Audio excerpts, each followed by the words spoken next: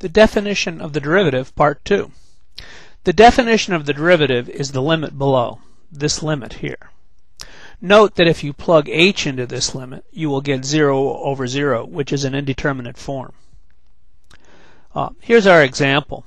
Use the definition of the derivative to find the derivative of f of x if f of x is 1 over x. I like to refer often to functions as just a rule. In other words, it tells you what to do with x. In this case, it says, give me a number x and I'll put it under 1, or in the denominator here. That's the rule.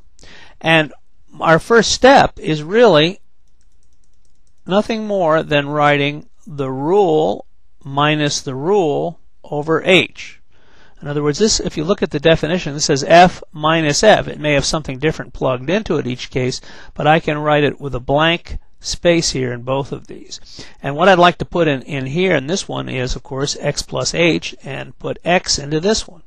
And I call that the setup. And I really advise students not to skip that step. I mean, put these parentheses here. It preserves the integrity of the signs, for one thing.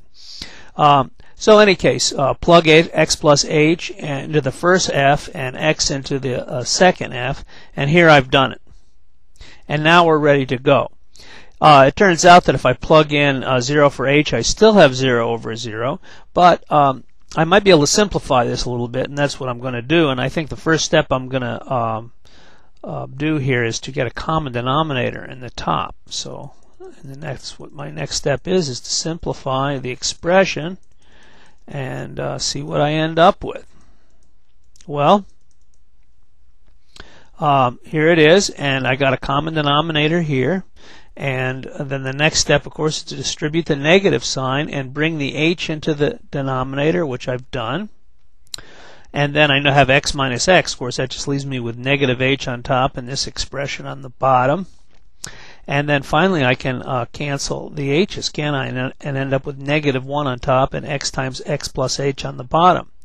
Now it's possible for me to take this limit, and that's what I do in step 4. I take the limit, and if h goes to 0, this gets closer and closer to x times x on the bottom and negative 1 on the top.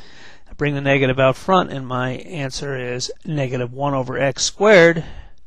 So my derivative of 1 over x is negative 1 over x squared.